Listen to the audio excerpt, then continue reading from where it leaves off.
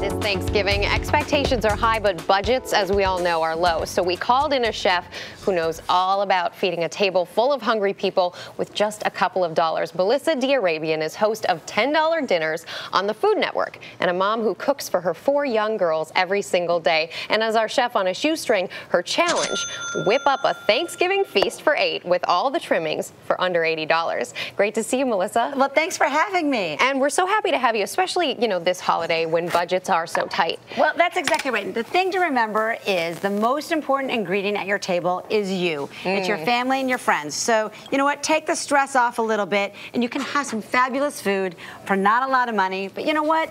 Don't stress about it. Yeah. It's more important that you be there and available to your guests and that you have a really nice time. So right now you're prepping for this turkey, which is... That's exactly right. As I understand it, a garlic-scented turkey. That's exactly right. What's great about the roasted garlic, I'm going to put garlic cloves inside the turkey, and what's great there is I'm going to get a lot of flavor out of just regular garlic just by treating the ingredient differently. Okay. Roasting it is going to make it really nutty.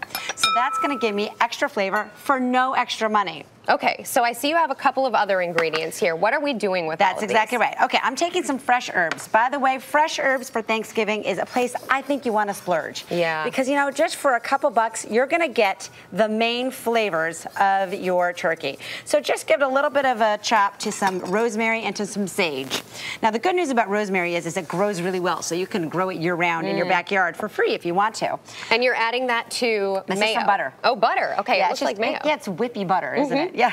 Yeah, you know, you want it to be room temperature so that you can rub it all over the turkey. So that's where we're going with all this. That's exactly. Very exciting. We're headed to a turkey. A little bit of salt and pepper and some granulated garlic just to have some on the outside to play off the roasted garlic flavor that's going to be on the inside of the turkey. So you put this all together, you mix it up, and then you start putting it on the outside. How long before you cook the turkey do you want to put the outside, the exterior together? Well, what you want to do is you want to salt and pepper your turkey for about an hour. Should I start doing that? Well, you can do it. Okay. Although we won't wait an hour. I love to work. Yeah, talk among yourselves. We'll be back in an hour with the turkey.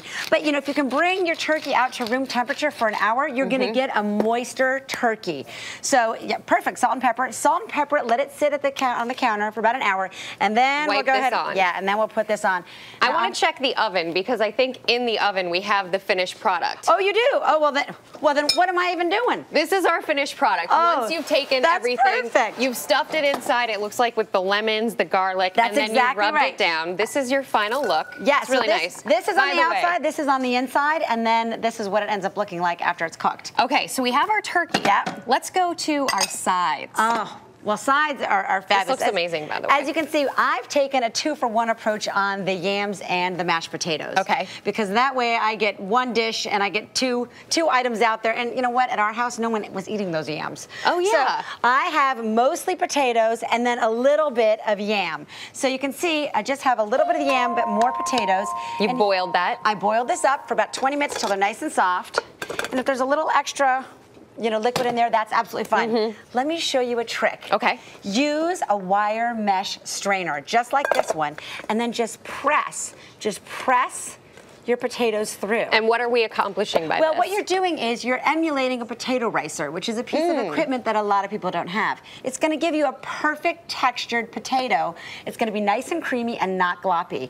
And then that meshed potato and yam is going to marble, and all you need to do is add in a little bit of butter and some milk, and I like yogurt. Gives it a little bit of tang. Interesting. Yeah. And out comes this. This is our finished product with exactly the potatoes and yams. Let's talk stuffing. Oh, fabulous stuffing. Now, there's all this uproar about not putting your stuffing in the turkey because of safety reasons. But, you know, I've got a better reason not to do it. Well, 2. One is you have to cook the turkey so much longer, so you end up drying out the breast meat if you stuff the turkey. So my turkey's moister because I can pull back on the cooking time. The second thing is, you know what? Don't we all need our oven space? And I always have that extra bit of stuffing that goes on the side. Yes. I found a great way of taking the roasted garlic from the cavity of the turkey and putting it into my my stuffing and making it on the stove. And what's our last? I see we have this purple cabbage over here. Yes, I've got purple cabbage here. That's sautéed with apples, which is a really nice idea to have some acid so that it breaks through the richness. And then over here, I've got a raw kale salad, which is, by the way, a fantastic winter vegetable. It's so cheap. Do you know that a big thing of kale is like $1 in the winter? Yeah, even in New York City. I had no idea. Yeah, I know. $1. And then finally, dessert to your left. Well, I have a homemade apple tart. Only takes a few dollars to put together, and I have actually come up with a challenge to make my homemade apple tart, including the crust, in 10 minutes. Now, that's going into the oven. It's We like that. It's an hour in the oven, but 10 minutes, crust, apples, everything. Love it. All right, guys. We cut have into to. it. Yeah, you guys start cutting in. We also have to tell the viewer it's time now for everyone to decide what's on our menu for next week. Here are your choices. For a one-pot fish bake, call **01. For pasta with sausage and clams, call **02. Remember, you don't have to text, you just have to dial here. And for chili glazed steak, simply call *03. Standard data and message rates apply. And Melissa, we so appreciate you being with us. You've done a great job here. Don't forget, you can find all of her recipes and all of our recipes online at cbsnews.com/Saturday.